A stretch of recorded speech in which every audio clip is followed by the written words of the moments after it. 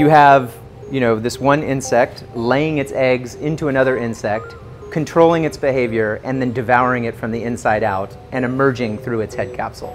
I mean, that's inherently a horror story that makes you happy not to be an insect.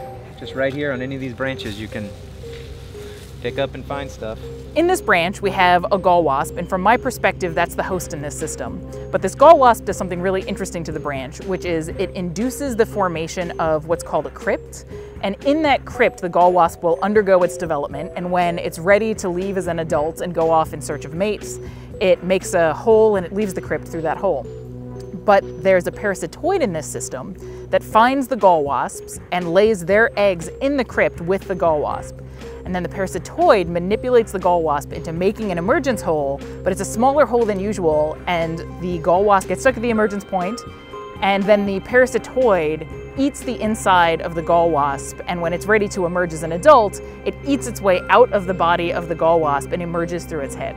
So we found this phenomenon, maybe, in the new oak species here on campus, right? This was my first experience being involved with research. I wouldn't normally look at a branch twice and think, oh, I need to look at that again. But I feel like after being involved with this, it's something where I kind of appreciate more that there's so much going on a smaller scale in nature that you really have to pay a lot of attention to be able to notice it and appreciate that. Personally, I'm the most excited about the fact that we found hypermanipulation. So I study parasites that manipulate something about their host. And in this case, we have a gall wasp, which is a parasite of trees and is manipulating the tree into forming a crypt for it. So that's one layer of manipulation.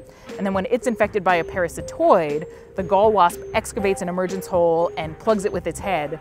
And if you just put a tiny little piece of bark over the hole plugged with the head of the host, then the parasitoid is 3 times less likely to be able to get out. So they're more likely to die in the crypt. So we have this example of manipulation where the parasitoid is making the host essentially make an escape hole for it because it can't do it on its own, or it's much less able to do it on its own and needs the help of the host. So you have 2 layers of manipulation there, and that I think is really cool.